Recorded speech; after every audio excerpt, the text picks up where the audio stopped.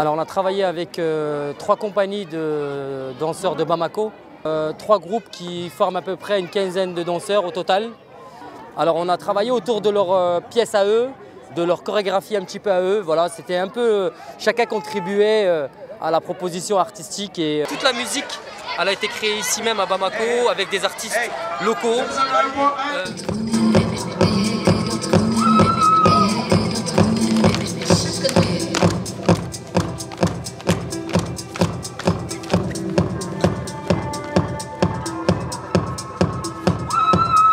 Le hip-hop, c'est une danse de la rue, en fait. C'est une danse qui permet à t'exprimer avec la force, avec la dynamique et avec l'amour aussi.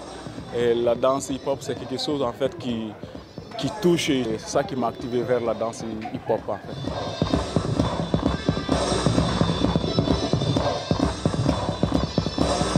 Ça nous apporte de la joie, ça il faut le dire.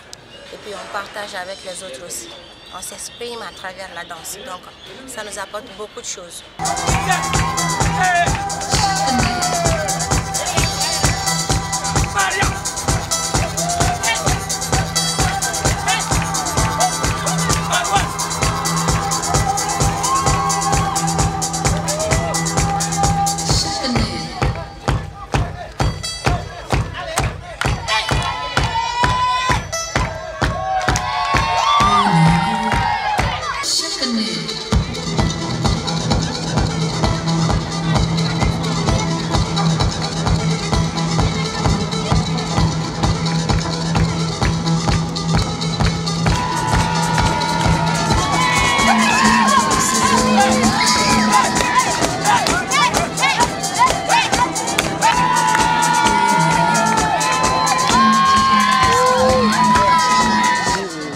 Je suis très content, ça m'amuse, j'aime voir la danse, j'aime la danse, et ça amuse les enfants aussi.